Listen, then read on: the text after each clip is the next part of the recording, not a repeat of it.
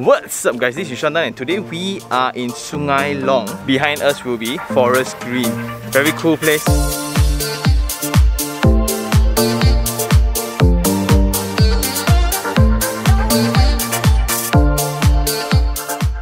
So today we are here for a couple of reasons. Number one is to showcase Sungai Long as an address because I just find this location very fascinating all the time, because if you look into the surroundings, there's a few things that's going on. It's very close to Utah, University Tunku Abdul Rahman, where that will produce a lot of student population, right? That will attract a lot of students to actually stay around here. But at the same time, when you have a student target segment, you also have the high-end areas, because next to that will be the golf course. So you have all these amazing bungalows located around the golf course, and the view is going to be amazing when you're staying up there. And because of that as well, you have a lot of commercial areas that is really a stone throw away. That is so near, and those things are just very important to know when you are doing property investment. And a common problem for condos in Malaysia is nobody would want to pay for a car park, especially students, right? Therefore, you will need a lot of space around the entrance for the apartment, so people can actually just park here. And this design suddenly makes sense because at the end there's no development yet, so there's this no man's land for car parks.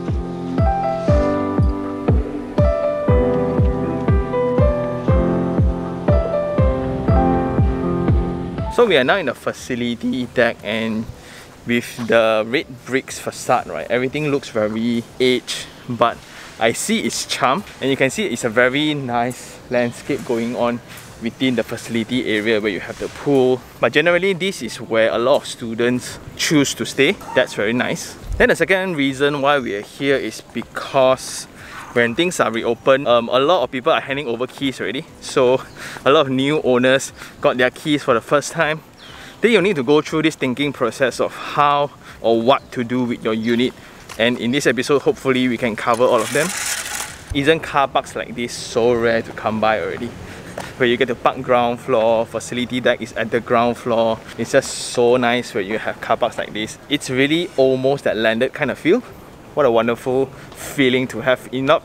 Now we all park in basement only. Basement lah, elevator car park lah, right?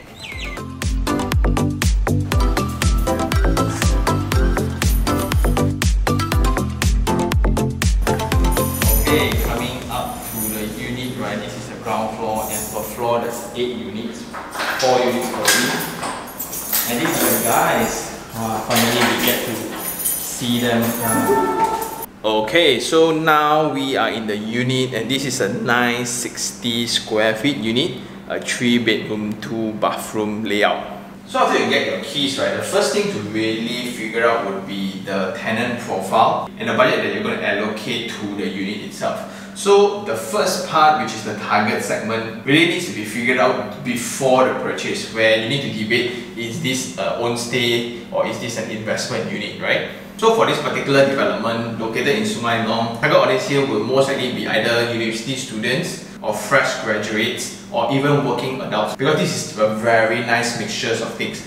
Therefore, the finishes in your unit becomes very crucial on who you're targeting. Let's say if you're going to target students, maybe splitting the rooms by renting them out individually. That can be one of the strategies to break even faster or even have positive cash flow on your rental. Or you want to rent out to working adults who can really afford more, have bigger budget on accommodation. After sorting that out, those kind of elements affects the budget as well. So in terms of budget, there are 3 factors. The first one would be the mode of doing, which means it's either you're going to do it yourself, or you're going to be engaging interior designers, or you're going to be engaging new modes, which my team is in the makeover guys, right? So we are in this special new arrangement where it's going to be the more economical way of doing things, but it's entirely up to you, right? So besides that mode of renovation, you need to check also the physical aspect of the unit. Whether are you going to split it by rooms, that's going to add on cost because you're going to have split meters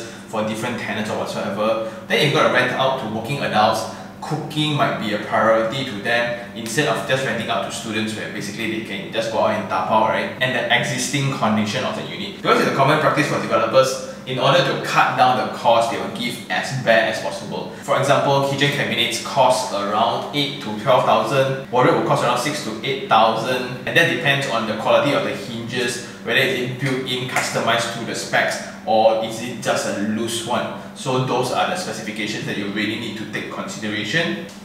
For example, this kitchen, because the size is rather okay, so you can actually have an L-shaped one indirectly. So if the unit is bare, without kitchen, without aircon points, without water heaters, that's going to be the bigger chunk of cost for your renovation. That's why sometimes you really have to debate whether should you take up all these finishes from the developer itself, because those can be included in your loan, but then you need to pay interest of it. But that eats up cash flow. Now you need a lot more capital to do it yourself. Yeah. And coming out from the kitchen, this will be the dining as well as the living space.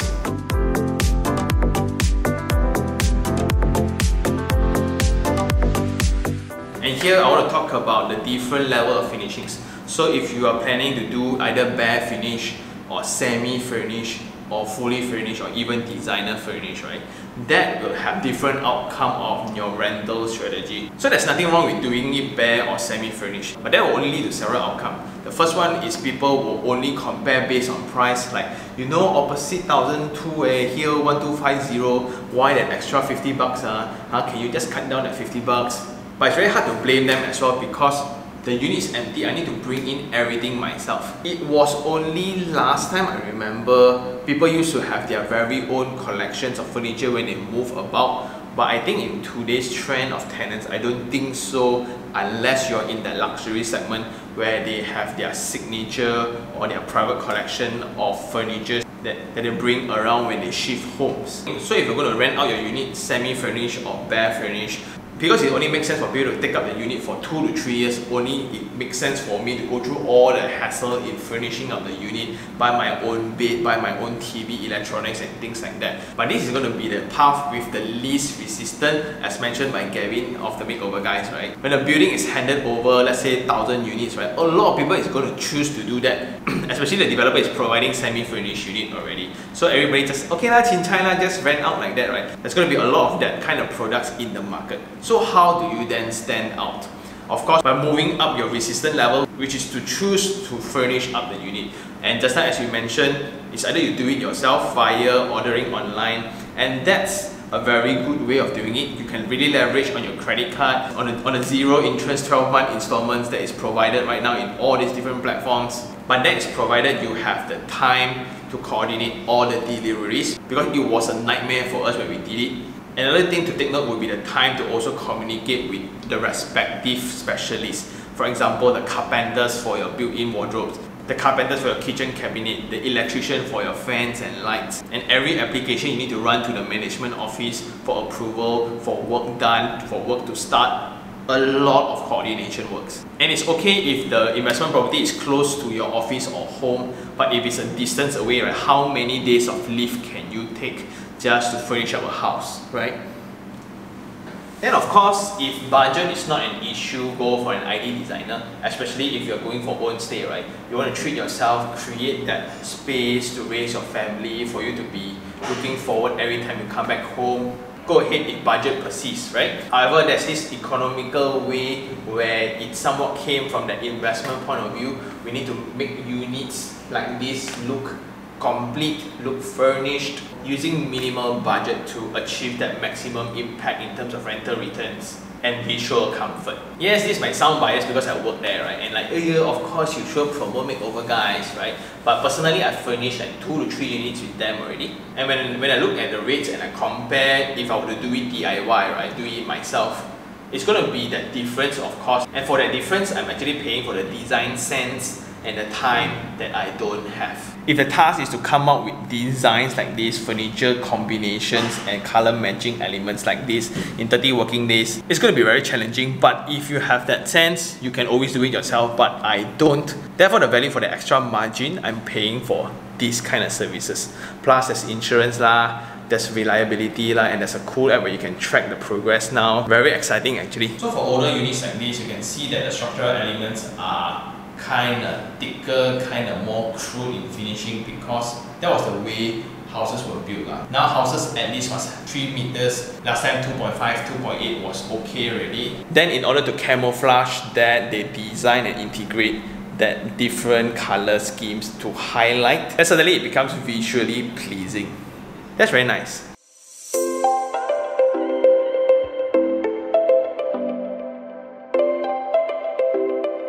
So after you decided which mode of renovation you are going to go with, you now need to make a decision on how detailed you want to go. And this is where we always advise to go for completion of the unit instead of a very nice chair. What I mean is, here you have your queen size bed with your bedside tables, right? Then your bedside lamp, aircon, curtain, loose wardrobe. I will then add on maybe a study table with a chair that can also act as a dressing table. That will add a lot of value to the space instead of all that budget into one huge wardrobe that is built in. So with that same amount of budget, this feels more complete rather than one very nice wardrobe. Then for areas such as the washroom, things are pretty much set, right?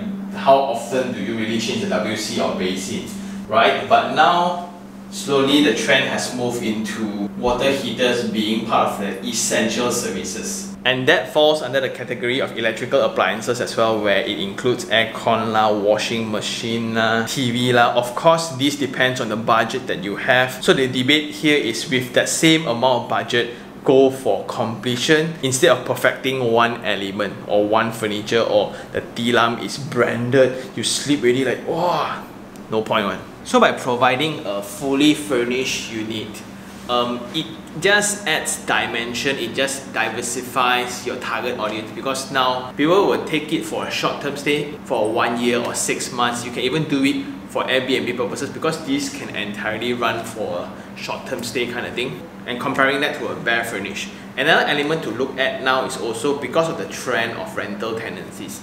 Now it's pretty standard that you have only 1 year tenancies. You're lucky if you have 2 if you're an investor, right? But generally 1 year is also not a bad thing. And with such trends, the element of luck of getting a tenant should be ignored already, because a lot of first time property investors, right? Wow, my bare furnished also rent out 1,300. Your one fully furnished rent out 1,400. Ha ha ha ha ha. But when the market starts correcting itself throughout the years, every year your unit will be placed up into the marketplace again to look for the next tenant again and again and again. So that is where the fully furnished value comes in.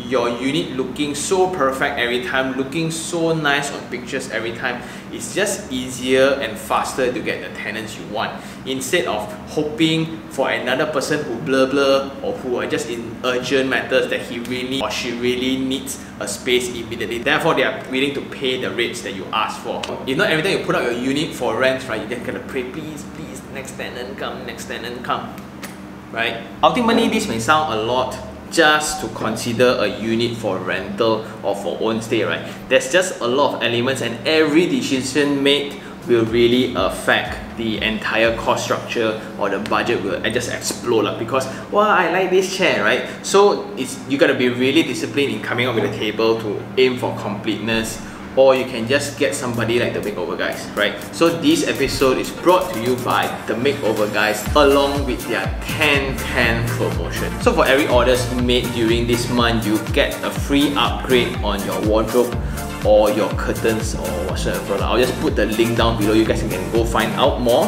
Also, if cash flow is a problem, you can always choose to leverage on your credit card, where there's this 0 interest installment plans that the company is ready to provide. So that's cool, because the debate has always been to spend maybe around 20-30,000 for extra 300 to 400 in terms of return every month. Does it make sense, and when can I break even? 330,000, walao. But what people don't see really is every 400 ringgit extra in your rental returns, that results in 100,000 in capital appreciation for your unit. That might sound like a mouthful, but every time when you choose to invest in a particular property, we all look at ROI, right? So there's a difference between 3% ROI and 4% ROI. What does that 1% mean? It means 400 ringgit extra in terms of rental returns. So suddenly when a unit is 3.1% in returns versus a 4.1% in returns, the 4.1% one will stand out more. Also, if I were to remain the rates, I can sell at a higher price for the same unit. So there's this statement that has been circulating between the property experts, right?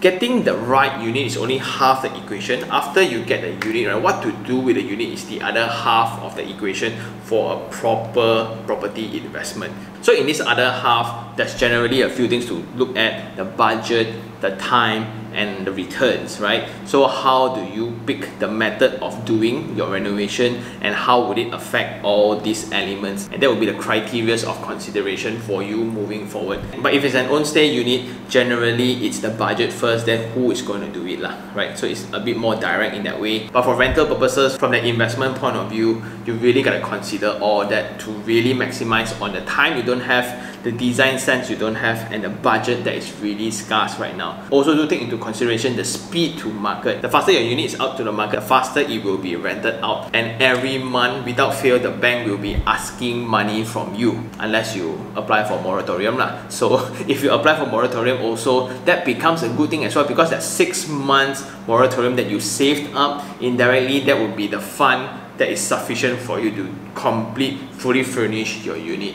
And the last thing to point out, after fully furnishing your unit, one of the benefits is to also boost up your DSR, which is your debt service ratio. Let's say the installment is 1,200. If I were to rent out bare, it's 900. But if I were to rent out fully furnished, it's 1,400. So 1,400, 80% of it can somewhat cover the installment entirely, and that will greatly improve my DSR in the eye of the bank. And that will enable me to invest on the next property, right? As I can get more financing from the bank. That's a very important point to also take note if you are planning to invest more, right? And I guess that's all for this episode. This is one of the examples that the team has made. It really changed the perspective. Suddenly, from a very old apartment, right, when you come in, it feels fresh, it feels nice, and with a rental of 1,800 per month, not bad, ma. And that's all for this episode. Thank you very much, and do check out the 10/10 promotion from the makeover guys if you have just gotten your keys, right? If not, just get the quotation or then compare later also can, right? And with that, thank you very much for watching. If you really like this episode, like it, share it, and even subscribe for more information like this. Until next time, this is Sean Tan. Ciao.